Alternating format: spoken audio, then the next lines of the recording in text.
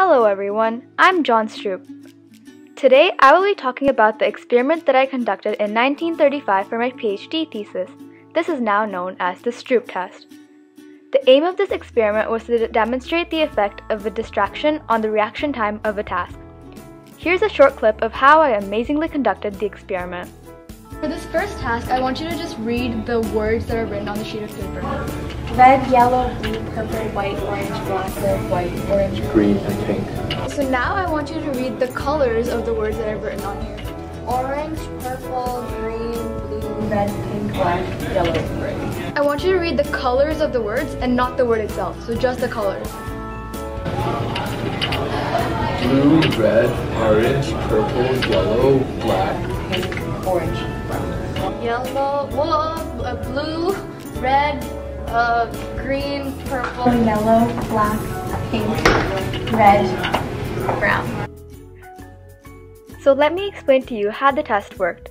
As you saw, the test consisted of 3 stimuli: a neutral stimuli, a congruent stimuli, and an incongruent stimuli.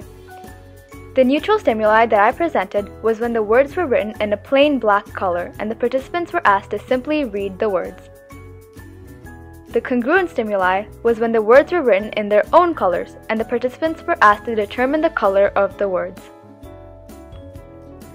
And the incongruent stimuli was when the word was written in a color that didn't match its name and the participants were asked to determine the color of the word. From this test, I found that the reaction time was much longer for the incongruent stimuli, and participants made many more mistakes than they made in the neutral or congruent stimuli.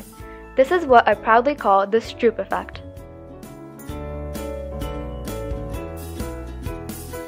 Hey everyone, my name is Charles Eriksen, and in 1974 I conducted the Eriksen flanker task. Here is a quick clip of participants doing a modern version of the task.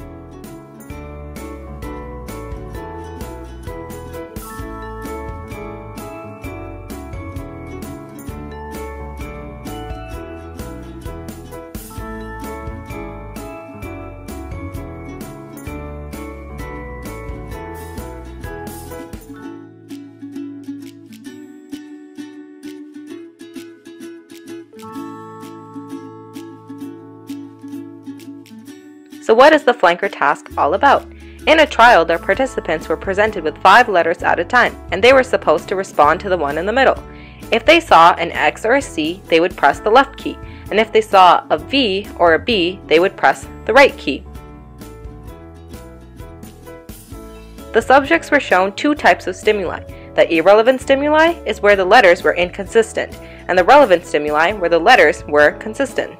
The test revealed that the responses are faster for the relevant stimuli than the irrelevant stimuli. The difference between the reaction times is called the Eriksen effect or the flanker effect.